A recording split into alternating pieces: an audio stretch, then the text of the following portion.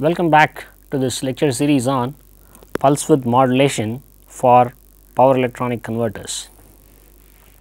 Now, we have been discussing power electronic converters for quite a while now over the last 4 lectures, and this is probably going to be the 5th lecture.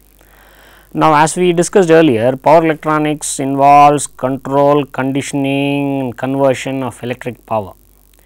Electric power might be available in the form of a DC or AC of a particular frequency and an amplitude. You might want AC voltage or DC voltage of another amplitude, of AC of some other frequency. So, we need electric power conversion because many times the load that we have might have a different power supply requirement from what is available. Like that is what we have been discussing all through. We may have a 230 volt 50 hertz mains available, but the load might need 110 volt DC. So, you need rectification. You might have a 400 volt 50 hertz 3 phase AC available, but your motor induction motor might need a 200 volt 250 hertz supply voltage. So, in such kind of situations you need conversion is required, and that is why we have power electronic converters now. And here the conversion is primarily done based on switches. So, first we discussed about various switches, electronic switches like various semiconductor devices such as diodes, thyristors, IGBTs, MOSFETs, etc., which can act as switches. Then we went on to converters. How do you use switches to do a DC to DC conversion now? From DC to DC conversion, we moved on to DC to AC conversion, and in DC to AC conversion we looked at voltage source inverters and current source inverters. I mean DC could be available either as a voltage source or current source. So, depending on that you might need a voltage source inverter or a current source inverter. So, we discussed both possibilities now. Then in DC to AC conversion we have been moving to another step which is called multi-level converters, and we discussed multi-level converters, some aspects of multi-level converters last time, and we are going to continue this. This is the second lecture on multi-level converters now. So, let us take a look at what is a conventional 2-level voltage source inverter. This is the standard 3-phase 2-level voltage source inverter. I would call this as a 2-level voltage source inverter because of one reason. I would call this as a 2-level voltage source. Why? If I have my all these are single pole double throw switches. Let me consider this point R, which is a pole, which is the midpoint of a leg. This VR measured with respect to the DC bus neutral O can only take two values here, either plus VDC by 2 or minus VDC by 2. Hence, we call this as a 2-level voltage source inverter. Now, in this case, all these are, so R is connected either to the positive bus or negative bus through a single pole double throw switches. For every leg you have a single pole double throw switch, and these 3 poles are connected to the loads, and the loads are presumed to be inductive here. An inductance current through an inductive circuit should never be opened. You should always provide path for it to flow through. Therefore, the load terminals are connected to the poles, and the pole is going to be connected either to one throw or the other throw, and so, therefore, there is a path is always going to be available here now. And as was also remarked earlier, this is really a bidirectional power converter. Power can actually flow in both the directions. It is not necessary that it needs to flow from the DC side to the AC side. You have a DC supply here, let us say current can be flowing like this, and here this is be DC, and this can be DC plus ripple flowing like this. Let me call this as IDC, let me call this as some IDC plus I tilde, certain ripple current. I will also call it I tilde DC just to say that it is on the DC side now. So, what we are going to see is and the ripple is flowing through the capacitance. Now, the power flow is in which direction? It is from the DC side to the AC side, that is what it means now. And here again you would see the power factor on the load side. If you look at the fundamental voltage and the fundamental current, they will be close to one another, their phase will be close to 0 or within 90 degrees plus or minus, and therefore, the power is flowing in the opposite direction, in one direction from DC to AC. Can power flow in the opposite direction? Of course, power can also flow in the opposite direction if you make sure that this IDC is now in the opposite direction. If you say this IDC is in the opposite direction, and if you look at the phase relationship here, the voltage and current could have a phase difference of 180 degrees, let us say, instead of 0 degrees. So, that basically means power is flowing in the opposite direction. It is actually a bidirectional converter, power can flow in either direction. That is the point that I would like to make now. and this is called a voltage source inverter because you can apply certain voltage at this pole irrespective of the direction of current that is flowing through. The current can be in both the directions. This is what we took into account while designing the switches. What did we do? We realized a single pole double throw switch using two such IGBTs. These are capable of conducting in both the directions.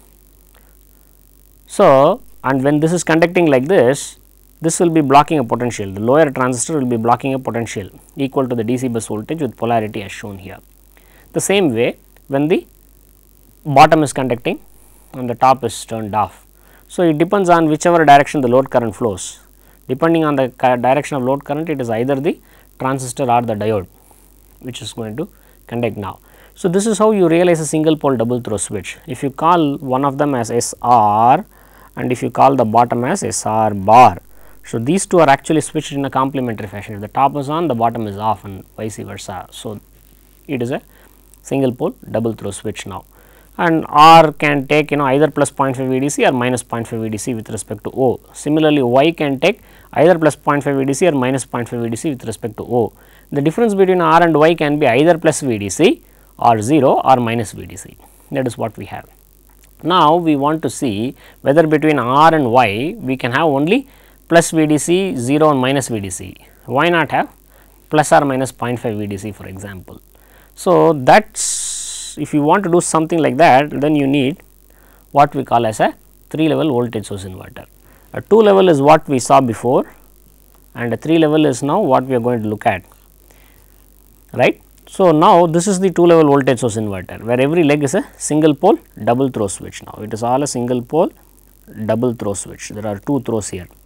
If you look at the lower picture, there are 3 throws here. There are 3 throws. As before, the load is presumed to be inductive and therefore, the load terminals are connected to the poles. The poles are always connected to one throw or the other. Therefore, there will always be some path available for the load current to flow through. Now, what we have is R, this pole can be connected to, let us say, the positive throw plus, or it can be connected to the middle throw 0 or it can be connected to the bottom throw minus. Earlier, it could be connected only to the positive DC bus terminal or the negative DC bus terminal. Here it could not be connected to the DC bus midpoint. Now, we are able to connect it to the DC bus midpoint also. So, we use a single pole triple throw switch and the third pole or the middle pole is used for doing that now. So, this is a 3 level voltage source inverter. Whenever you are talking of a 3 level, 4 level or anything 3 or above, we call it by the generic name multi-level voltage source inverter now. Generally, we would be in this course by and large when we say multi-level inverter, we would mean a 3 level inverter. It is also possible for you to have a single pole 4 throw switch, for example, 4 different voltage potentials here instead of 3 potentials plus 0 and minus, it is possible to have 4 different potentials and have a single pole 4 throw switch. Similarly, in the DC it is possible to have 5 different potentials and have a single pole 5 throw switch. So, this would be called 4 level inverter and 5 level inverter and so on. So, all these are multi level inverters, but we in this course when we say multi level inverter, we usually mean a 3 level inverter. That is true even otherwise. So, now we look at we in fact already looked at how do we realize this single pole triple throw switch. So, now before that we just wanted to see why a 3 level inverter, just to reinstate our idea now, that is I mean the concepts. Now, R need not be just connected to plus or minus, it can be connected to 0 also. Similarly, if you look at the potential between R and Y, for example, V or Y can take either plus VDC or minus VDC as in a 2 level inverter. It can also take either plus VDC or minus VDC by 2 besides 0. These are all the various values that it can take. In a 2 level inverter, it is only plus or minus VDC or 0. In a 3 level inverter, this one is extra. It can be plus or minus VDC by 2 also. So, there are more number of voltage levels available at the output and therefore, it is possible for you to follow a sinusoidal waveform better. See, what you ideally want at the output is a sinusoidal waveform, you are never going to get that now, because we are using DC and we are trying to produce AC out of DC. So, there is going to be always some amount of non-sinusoidal components, it is going to be distorted now. We want to move closer. So, one way is if the voltage levels, this provides you certain additional voltage levels or intermediate voltage levels, so that you can follow a sine voltage waveform better. We will discuss more of this later. Now, another important reason why you want is your DC bus voltage may be high. In India, we have 3-phase motors which are typically rated something like 400 volts to 440 volts RMS line to line. Now, in some other countries it could be 110 volts or 208 volts or whatever. We may also have, when you go to higher and higher power levels, the motor voltage rating may also be higher.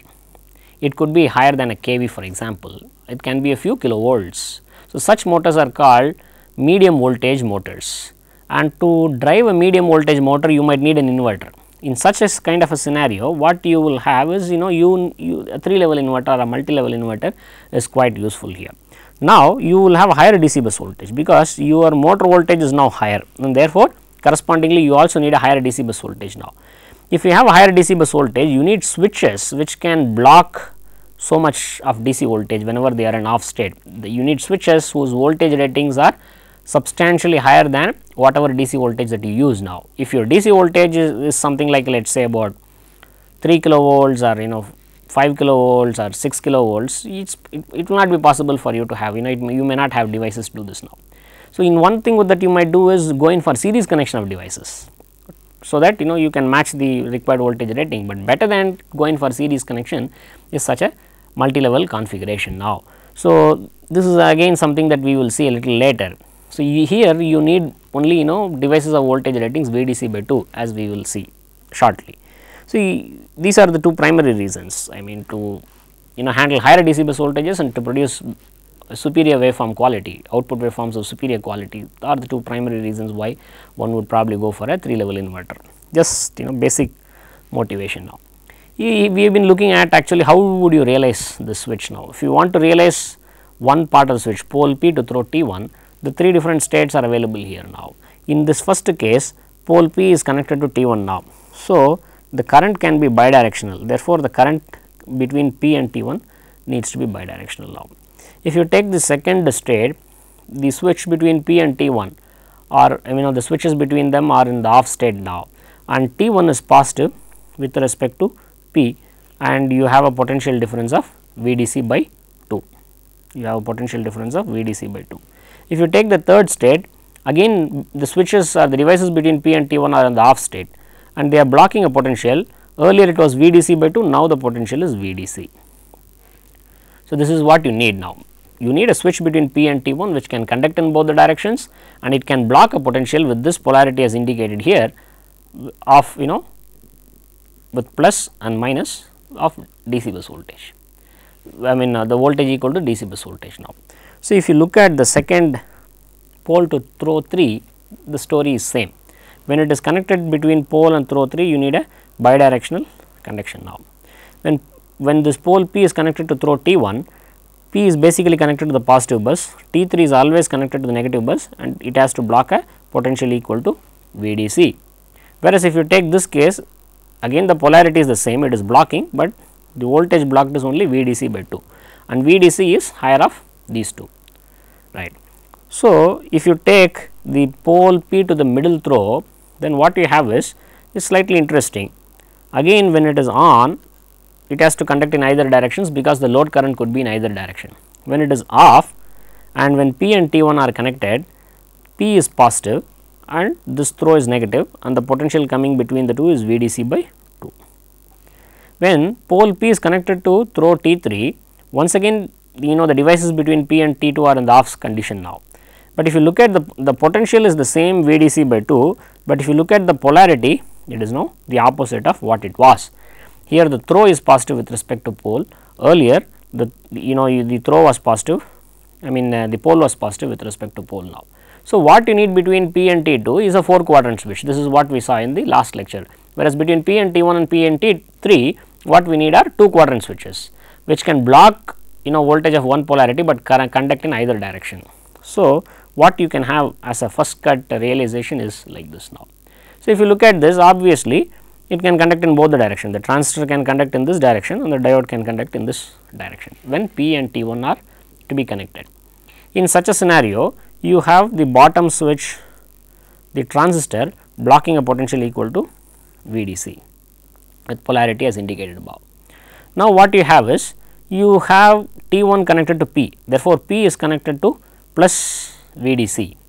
So, now this is plus VDC by 2 with respect to the midpoint. Now, one of the switches should be blocking here, and this is positive with respect to P is now positive with respect to T2. So, if you take this path, this diode will be blocking, and if you take this path, this transistor will be blocking. This potential equal to VDC by 2 here. This potential is VDC by 2.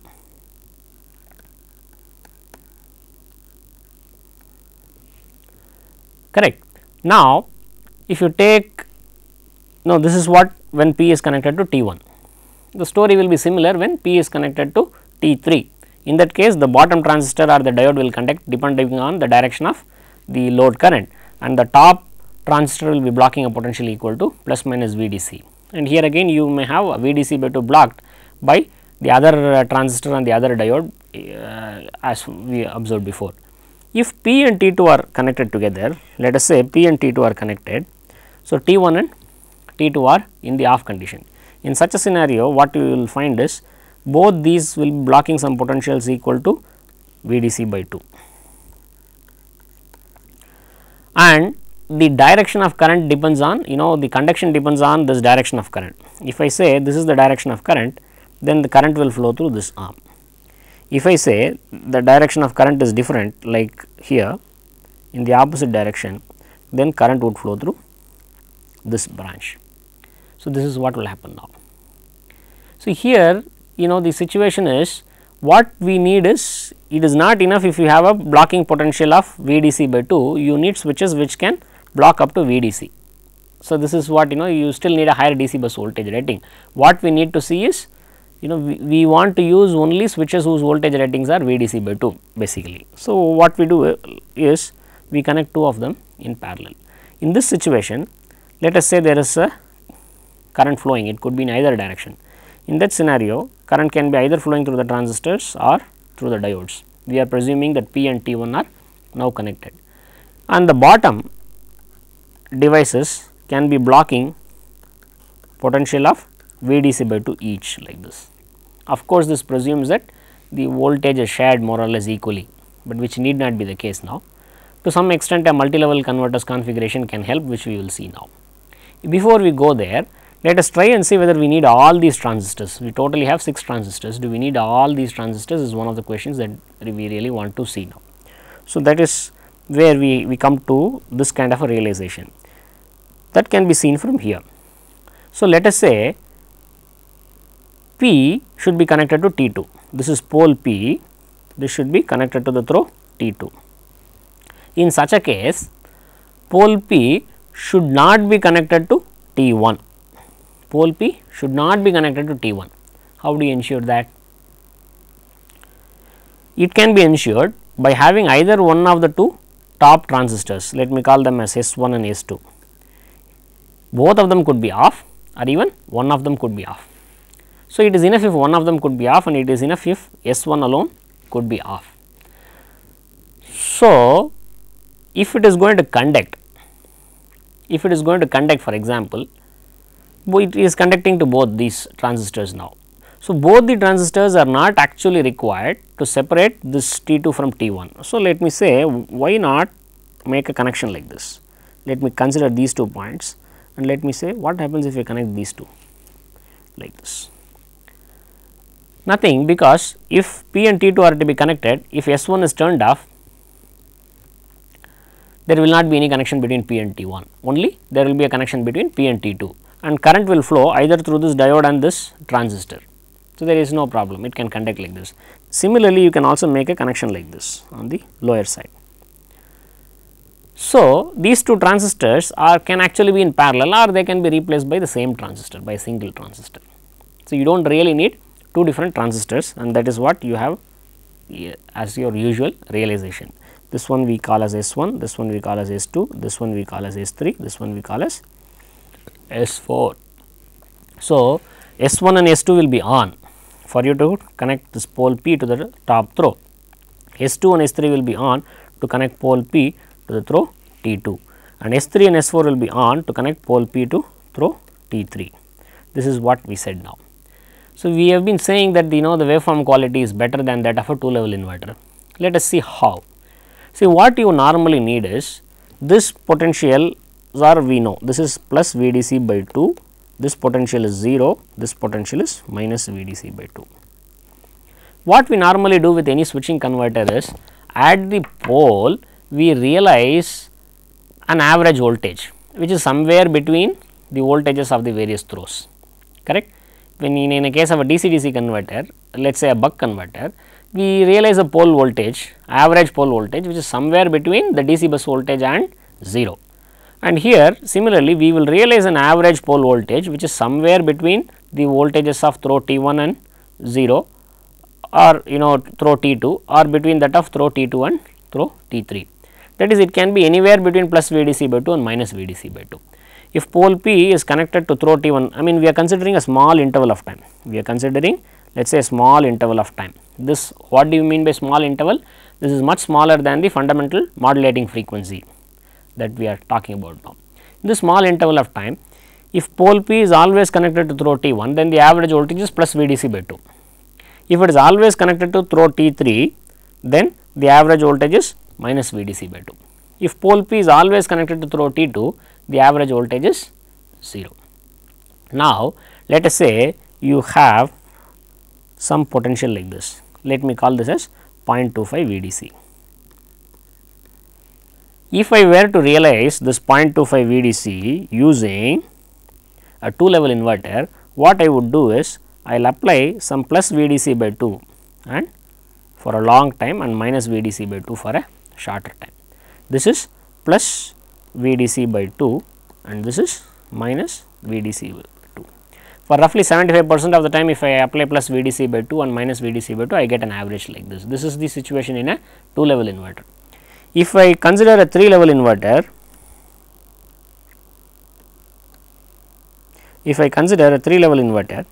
what I can do is I can apply either plus VDC by 2 or 0. I can apply plus VDC by 2 for half the time and apply 0 for another half the time.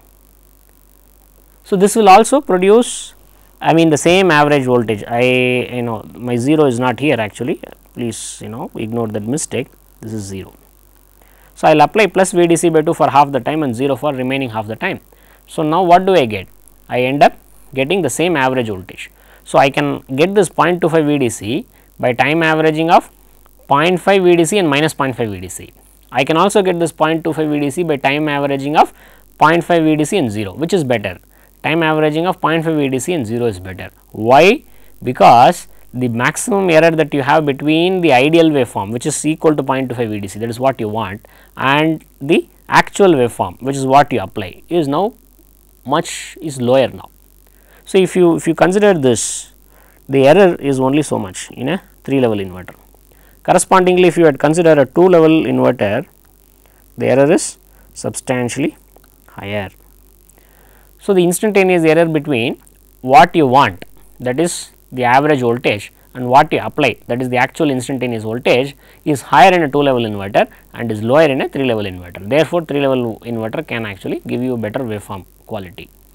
So, also as we said, voltage sharing is better. Now, the entire DC bus voltage is blocked. When it needs to be blocked, it is not blocked by a single device, but by both the devices, let us say S1 and S2 are the devices S3 and S4.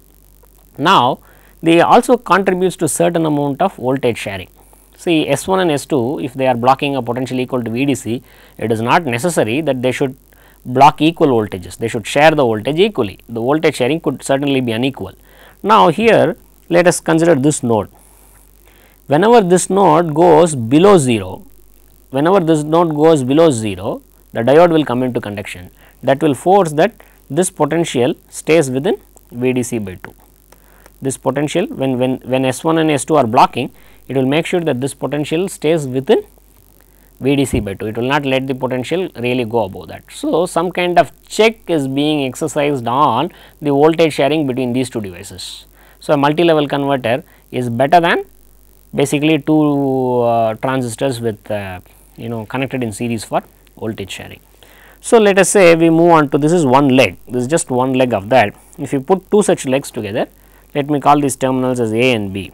So, this becomes a single phase multi-level inverter or a single phase 3 level inverter.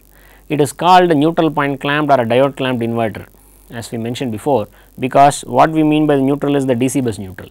This DC bus neutral could be connected to the face or the output terminal or the midpoint of a leg. So, you call it neutral point clamping, and you use diodes to do this kind of a clamping. It will, if you may conduct through either through this diode or this diode. So, you call it as a diode clamped inverter too. So, this is the name that it normally goes by. If you want a 3-phase inverter, what you need to have is one more leg like this is necessary. You have a third leg, and the 3 terminals, the load terminals can be connected to the midpoints of the 3 legs R, Y and B. Yes. So, this is now a diode neutral clamped inverter. Now, we are just kind of summarizing a few points and understanding a 3-level neutral point clamped inverter better. NPC is the abbreviation for neutral point clamped inverter. Now, let us say if pole P is connected to throw T1, pole P is connected to throw T1, that is the first state. In that case, we find that S1 and S2 are in the on state, the top 2 devices are in the on state. So, it also means that S3 and S4, the bottom 2 devices are in the off state. S4 has to be off, S3 also has to be off. If S3 is not off, then there is a possibility that the pole may get connected to 0, right. Similarly, when pole P is connected to throw T2, then S2 and S3 should be on, then S2 and S3 should be on. So, depending on the direction of load current, if the load current flows in this direction, the conduction will be between through this diode and through this transistor. On the other hand, as I mentioned before, if the load current is in the opposite direction, then it will flow through this transistor and here and into the DC bus midpoint. So, in such situations S2 and S3 will be on and S1 and S4 will be off. This will prevent the pole from getting connected to either the top throw or the bottom throw. Now, let us say pole P and T3 are connected together. That basically means the bottom 2 switches S3 and S4 are now on and the top 2 S1 and S2 are off. So, whenever you see S1 is on, you see S3 is off. Here you see S3 is on, S1 is off. Here again you see S3 is on and I am sorry, this should be off, there is a mistake here. So, this should be off, this should be off. So, S3 is on and S1 is off. So, S1 and S3 are complementary, S1 and S3 are switched in a complementary fashion. When S1 is on, S3 will be off and vice versa. Similarly, let us say we have S2 and S4. Whenever you find S2 is on, when will S2 be on? S2 will be on whenever you need to connect the pole to the top throw or to the middle throw. Whenever S2 is on, S4 will be off. When should S4 be on? S4 should be on when pole P is connected to the bottom throw. S2 should be on whenever the pole P has to be connected to the top throw or the middle throw. S4 should be on whenever it should be connected to the pole should be connected to the bottom throw. You see that they are mutually exclusive. So, S2 and S4 are complementary. Similarly, S1 and S3. S1 should be on only when the pole P is connected to the top throw. S3 should be on whenever the pole P has to be connected to the middle throw or to the bottom throw. So, S1 and S3 are complementary. Similarly, S2 and S4 are complementary. So, these are certain things we see now. In a 2-level inverter, we had only 2 transistors. So, they need gating signals and they are switched in a complementary fashion. So, effectively you needed only one independent gating signal. How about a 3-level inverter? In 3-level inverter, you need 2 gating signals, maybe for S1 and S2 or S1 and S4. So, S3 can be generated as the complement of S1 and S2 or S4 can be generated as the complement of the other. So, you need 2 different gating signals now, right. Now, we have not really framed we come up with a proper framework for calculating losses, which we will do it much later, but nevertheless we have some idea of losses. Let us try and see how the losses will be different in different devices, etc. If you take an earlier 2-level inverter, let us go back to one of the 2-level inverter. Now, this is a 2-level inverter now. In this, can we say that the losses in all the 3 legs will be equal? Yes. Why? Because we will be controlling them we assume all balanced conditions. There is a DC bus voltage and the load is balanced and we are controlling it in a balanced fashion. So, all the 3 legs will have equal losses, and the loss in every leg is due to both the top and the bottom device. And the top you have a transistor as well as diode and so on, and the losses can be split into either conduction or switching loss. So, the conditions are identical now. So, if a particular phase has a peak current now, the next phase will see the peak current some another 120 degrees later, and the third phase will see the peak yet another 120 degrees later. So, they are in a balanced condition, and therefore, they get heated to the equal this thing. There are some modulating methods which will lead an unequal loading of top and bottom, as we will see sometime when we are looking at this bus clamping PWM or discontinuous PWM, but we are by and large use such modulation methods which load the top and the bottom equally. So, all of them will be loaded to an equal extent. So, if the top transistor conducts for certain length of time, the bottom transistor will also conduct for an equal length of time. So, and again the total losses will kind of be equal between the two. Basically it is because of the symmetries. As long as you have all symmetries between the 3 phases and every phase is half wave symmetric, there is some symmetry between the positive half cycle and the negative half cycle, the top and the bottom devices they also will have equal losses now. But the situation is a little different when you go to a multi-level inverter. Let us see how.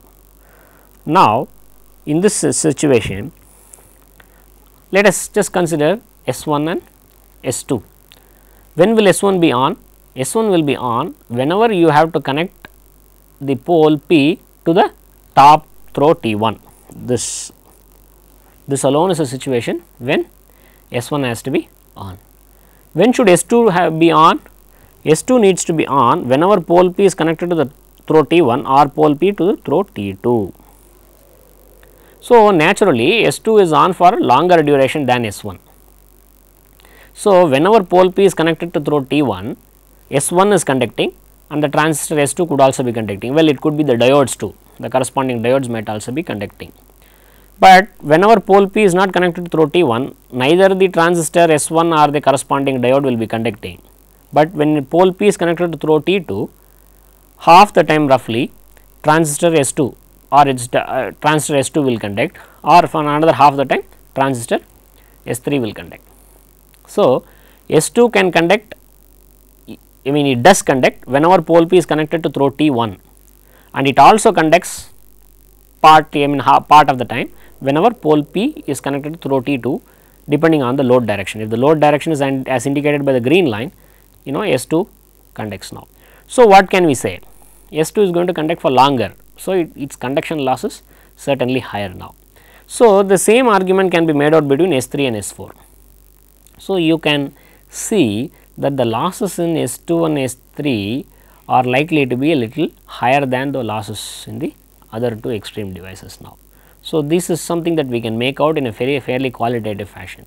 So, we will evaluate losses, particularly in the case of a 2-level inverter much later in this course, and that will also give us a necessary background to actually evaluate losses in a 3-level inverter. Now, we are just trying to see qualitatively how these things are affecting now. So, you would normally find that the middle 2 devices probably suffer a greater amount of loss. That is what you should expect at this point of time now.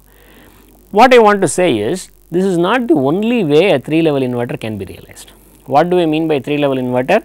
I have this pole which I call as R, which is same as the R phase terminal, and that pole, there is a voltage at that pole V at R measured with respect to O being the DC bus midpoint. Now, a 3-level inverter can produce value of VRO which is either plus VDC by 2 or minus VDC by 2, as in the case of a 2-level inverter, and also 0 and also 0. So, this is how it is different now. Can we have other possibilities other than what we have come up with as a 3-level neutral point clamp inverter, which can give you these values of VRO being 0 also in addition to plus or minus 0.5 VDC. That is what we are going to see.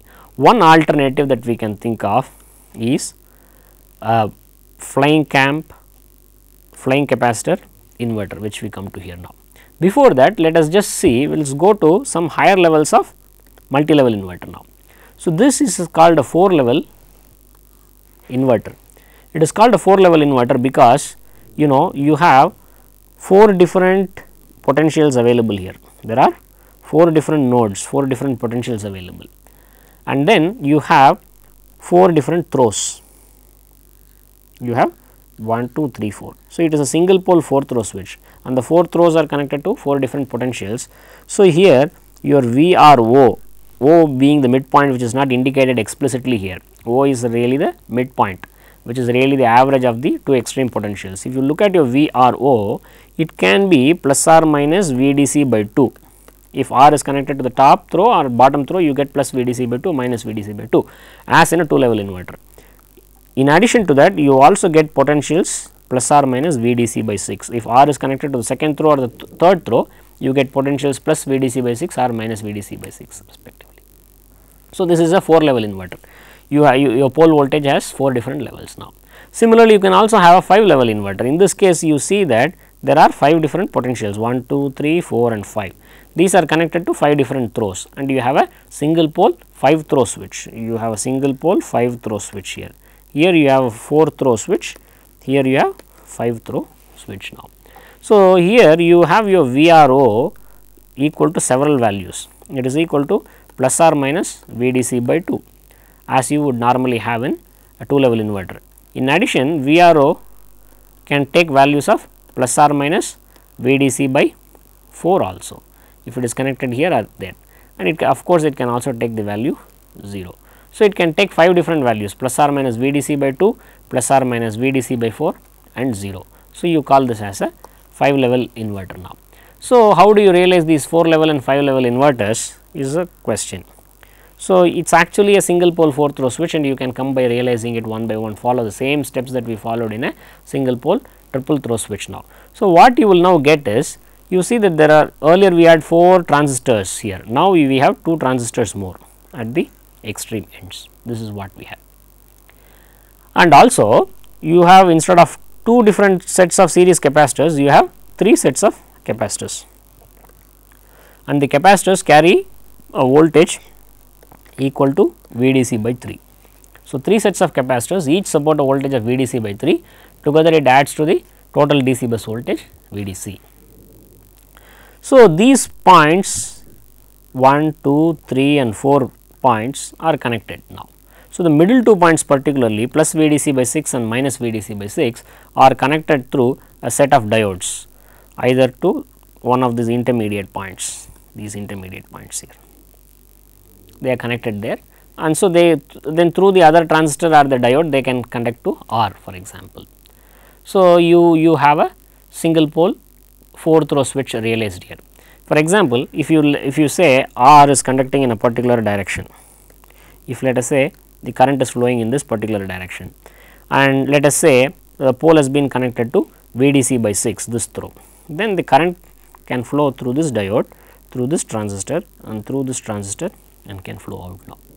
Let us take another example, that is the current is flowing in the opposite direction now, in the opposite direction, and it is connected to the same, the pole is connected to the same throw. In such a scenario, it will connect through the bottom transistor and it will go up through these 2 diodes and go there. So, that is how the direction of current flows. Similarly, you can see the situation, you can study the situation where the pole is connected to the other throw which is equal to minus VDC by 6. So, every time you increase that, some 2 more transistors get increased and the voltage level gets increased by 1 more. You have 1 additional set of series connected capacitor. In case of a 3 level inverter, you had 2 sets of capacitors in series. In case of a 4 level, you have 3 of them in series. If you go to 5 level, you will have 4 of them in series now. So, then you have more number of transistors and you also have diodes which will go and clamp them or connect them to the appropriate nodes. So, this is how you have a 4 level inverter. If you want to go for a 5 level inverter, it just goes up like this now. So, this is very popular, all these are diode clamped inverters. So, they are you are use diode for clamping. The alternative option that I was trying to say to realize VRO is of different values. This is also an inverter where I can realize VRO equal to plus or minus VDC by 2 as in the case of a 2 level inverter and also 0. This is another thing. What do I do here? I used charge capacitors. So, there are 2 sets of capacitors which are charged in series to voltages, I mean they are charged to voltage levels of VDC by 2. These two sets of capacitors are in series now, they are supported, they are fed from some voltage source here of plus minus as I have indicated here now. So, these two are firmly connected, their terminals are firmly connected to a voltage source, let us say. Now, we have yet another capacitor, the same value C, let us call these values as C, and it is also charged to plus 0.5 VDC with polarity as indicated here now. So, what I can do is if I add this, if I use a switch like this S1 and close this switch, then the potential at this point, this is the potential at this point will be equal to 0 if this switch is closed. So, alternatively, if let us say this switch is closed, this closed, then the potential here would be 0, the potential there would be 0. So, what we are trying to do is we are trying to realize multiple voltage levels by connecting charged capacitors in series. So, we have one charged capacitor of 0.5 VDC, we are trying to connect this in series now. So, this 0, it can be taken in by using a single pole double throw switch as indicated here. Now, let us say R needs to be connected to just the positive bus. All that you need is R has to be connected to the top throw as here, and S1 is closed, excuse me, right. If R has to be connected to the bottom throw, then what you need to do is R can be connected to T2 here and S2 can be closed, then that will connect it to the bottom throw. If R has to be to the negative DC bus, if R has to be connected to the DC bus midpoint, you are not connecting it to the DC bus midpoint exactly, but what you are trying to do is you are doing a series connection like that. You are closing S1 and so that the potential here is 0 and you can close this switch. So, this combination, this switch closed means this midpoint is equal to 0 and you can put your this single pole double throw switch can be connected to the bottom throw. So, this gives you a potential equal to 0. You can get this potential equal to 0 in another way also as indicated by the red one. This switch S2 can be closed, of course, S1 has to be opened now, S2 is closed. So, in that case what happens, the potential here is 0. So, this is kept in the on condition, this switch is kept in the on condition. So, you can apply 0. So, if R has to be connected to the positive DC bus, there is only one way of doing, the pole has to be connected to the top throw and S1 has to be closed, of course, S2 has to be opened. If pole P has to be connected to the negative DC bus, I mean the R phase terminal, again it is unique, pole has to connect to the bottom throw and S2 has to be closed. But if the pole has to be connected to the DC bus midpoint or should be connected to the DC bus neutral, a potential equal to the DC bus neutral, there are two different ways. For VRO is equal to 0. You can connect this pole to the top throw and the bottom switch S2 can be on here, or alternatively switch S1 can be on and this pole P can be connected to the throw T2. So, these are two different ways by which you can realize this. So, here also you are getting VRO is equal to 0 in two different ways now. So, you are getting VRO is equal to 0 just in the case of a 3 level inverter, that is possible now in two different ways. Now, we have to see how do we realize this switch. So, if you have such switches, you can it is possible to produce VRO is equal to plus or minus VDC by 2 and also VRO is equal to 0. So, it is the same as or equivalent to a 3 level inverter, you are able to apply 3 different potentials at the pole now. So, how do we realize the switches? That is the first question now. Let us first look at how S1 and S2 can be realized. Now, what is going to be the direction of current flow? It is an AC load. So, current can be flowing in either direction.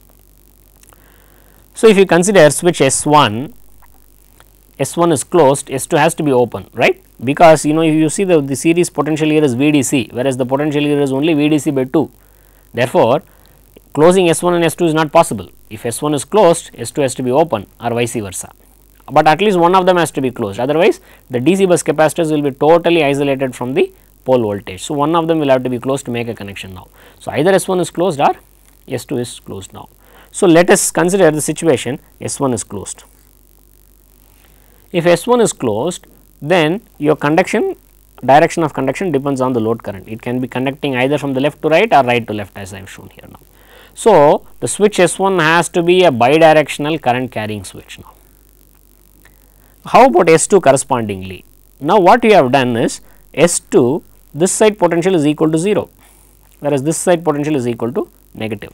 So, S2 is actually blocking a potential which is plus on this side and minus on this side, and the potential is equal to VDC by 2.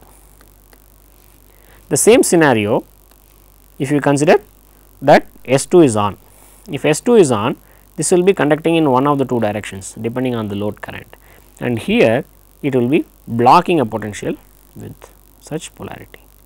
S1 will be blocking potential with this polarity now, because this is closed, right. Here the potential is equal to that of the positive terminal, this side the potential is equal to that of the DC bus midpoint. So, the potential difference is VDC by 2 with polarity as indicated now. So, this is what perfectly fits our bill. This is what fits our bill. So, what you need is you get a bidirectional current carrying switch and a voltage blocking capability as shown here. The same way for S2. So, you just basically use an IGBT with an anti-parallel diode that serves the purpose for S1 and S2 now. Now, what we need to do is we need to look at how to realize this single pole double throw switch. So, as we said before, the current is bidirectional. Therefore, if the pole is connected to the top throw, the devices between the pole and top throw or whatever switch comes between there has to have a bidirectional current carrying capability. So, when that is there, what happens here is this potential is now connected to the top throw and therefore, to the positive terminal of this capacitor. So, this comes here and this connects to the negative terminal of the capacitor. So, this is equal to minus, and the potential difference is the same as what you have here. This capacitor voltage comes across the pole and the throw. So, this is what you get by having two transistors like this. You have a transistor and an anti-parallel diode, so that they have a bidirectional current carrying capability. Now, the bottom transistor can block a potential like this now. On the other hand, let us say you have pole connected to throw T2. If pole is connected to throw T2, then this has to be bidirectional current P and T2, between P and T2 you need a bidirectional current carrying capability. So, that is what you have now. So, when pole is connected to throw T2, then the top throw is positive now with respect to the bottom throw, and it is blocking a potential equal to VDC by 2. It is blocking a potential equal to VDC by 2. So, this is what you have now. So, a single pole double throw switch can be realized. It is just the same as what we had in a, let us say, a voltage source inverter or so. So, this is how you realize this, and we put together all the realizations. S1 and S2 are basically IGBTs with anti-parallel diodes, and the single pole double throw switch is basically a leg like this, S3 and S4 now. This is one leg of a flying capacitor inverter. You can have yet another leg, and then two legs to make a single phase inverter. You can have 3 such legs to make a 3 phase inverter now. So, now the rules are very clear. S1 and S2 are complementary. S1 is equal to S2 bar. If both are open, there is no power. The DC side is totally isolated from the load side now. It does not function. The inverter is not functioning. There is no power flow there. If both are on, you are shorting capacitors charged to VDC by another set of capacitors charged to VDC by 2, which you can't be doing. So, S1 and either if S1 is on or S2 is on, the other one should be off now. So, S1 and S2 are complementary, and of course, S3, S4 basically it is actually a realization of single pole double throw switch. Therefore, you also have S3 is equal to S4 bar. This is how you operate the switch now. So, here again you need two gating signals, let me say S1 and S3. From S1 you can generate S2, from S3 you can generate S4, and you have your VRO is equal to various values. VRO can be equal to plus 0.5 VDC. If S1 and S3 are on, if S1 and S3 are on, then your VRO will be equal to plus VDC by 2. If your S2 and S4 are on, then your VRO will be equal to minus VDC by 2. The other hand, if you have your S1 and S4 on, if you have S1 and S4 are on, if you have S1 and S4 are on, then what happens is you get 0, this potential is now effectively 0, and so VRO is equal to 0.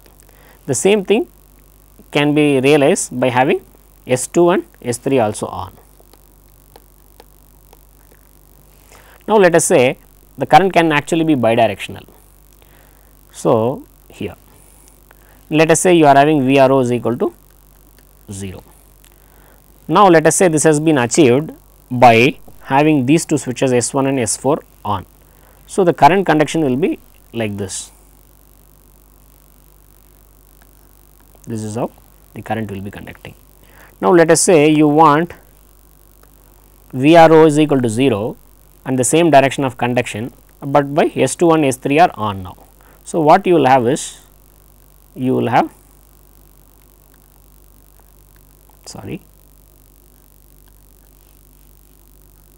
So, this would be the direction of current flow. This you ignore that, let me erase with a eraser. Okay. So, what you really have is,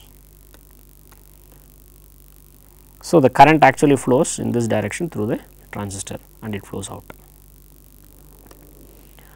So, in one, if for one set of switches the capacitor charges and the other set it discharges. So, what we need to do is we will actually apply VRO in one fashion and the other fashion alternatively to make sure that the capacitor does not get discharged. And you see that this capacitor, its terminals are not connected to any firm potential, whereas this capacitor's terminals are connected to firm potential. These two are actually connected to some DC supply. So, they are connected to firm potentials, and this is just a series connection of capacitors now. And if you look at here, what do we have? Neither of these two terminals are connected to any firm potentials, they are actually connected to switches now. Therefore, you get the name flying capacitor. Basically, the capacitor's terminals are not connected to firm potentials now, it is floating or it is flying capacitor inverter now. So, you have a unique way of connecting the pole to the positive DC bus or the negative bus. But if you look at the intermediate potential, namely VRO is equal to 0, you have multiple ways of doing this, and these multiple ways of doing this help you maintain the charge on the capacitor now. In flying capacitor, this is certainly a challenge for you to first have the capacitors charged to this voltage level and continue to maintain that the capacitors remain charged at these voltage levels now. So, it has to be modulated and it has to be controlled in an appropriate fashion that these capacitor voltages are reasonably at 0.5 VDC, that is what we have been trying to say now.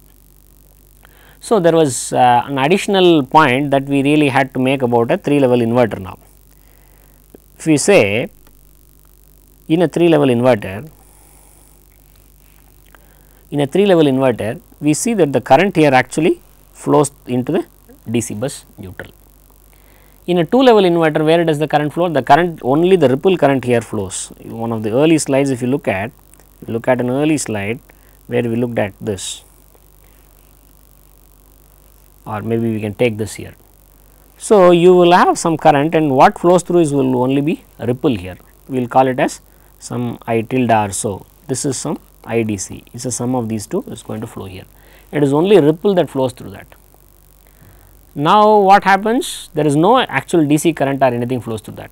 In the case of a 3-level inverter, because you are connecting it to the midpoint, the load current sometimes flows through the DC bus neutral. Because of this, you can have a situation where the top DC bus is charged or discharged in a particular fashion now. Let us say you have this like this now.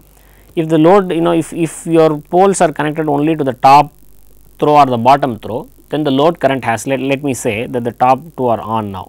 So, they are conducting like this, and there is a current flowing like this, and then this is how the current flows. So, it flows out. So, this is how the current is flowing. So, there is no load current really flowing through the capacitors. On the other hand, let us say you have A connected to the midpoint, that is this O. So, in that case, for a particular direction of current, if I look at, current can be flowing in this direction.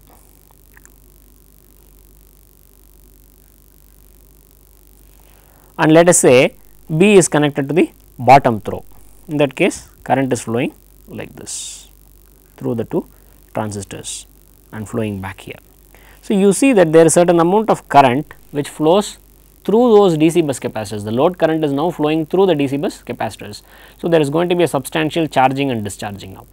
The advantage of a 3 level converter itself lies in the fact that it gives you a better waveform quality, that is basically you are able to connect the pole to the midpoint. That also provides you a disadvantage, namely the DC bus is going to be the balance could be lost. You need good modulation and control methods to really come up with that. Okay, so that is something we will look at when we are doing a modulation of DC bus this thing. Now, let us just quickly go towards the end. So, this is what one leg of a flying capacitor converter that we had. So, if you want to go increase the number of levels, how do you do that? I just leave that to you.